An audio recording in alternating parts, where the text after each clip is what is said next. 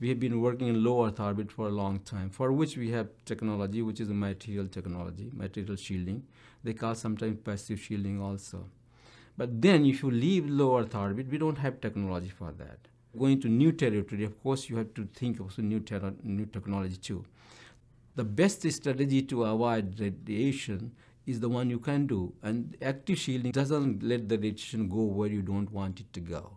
The same charges repel each other, So we place on the outer side the negative spheres and negative charges, so the plasma is at way. Then we have another kind of set of spheres which are positively charged. So positive charge also don't go through them and they bend around. What we have done, of course, we have established the feasibility concept that it does work. At the minimum, it's 75% more effective. So it is an enormous advantage.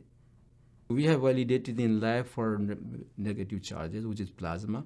And then next step, depending upon what funding we get, of course, we will validate for the ions also. Once we have validated, then everything is done deal. We have to optimize everything. So Gossamer structure is one of the things we have to optimize. So they are folded when the spacecraft is launched, and then they deploy, when you go. So the payload penalty is less. Payload is the dictating factor, Of course, if payload is not right, if you don't get off the ground, you are not business. And Gossamer has been successful, and why not take advantage of that? So we are here to take advantage of whatever exists.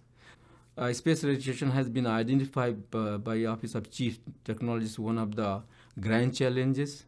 So here we going to area that, okay, we know a lot of radiation is there, which will be different, of course, but biological effects we don't know.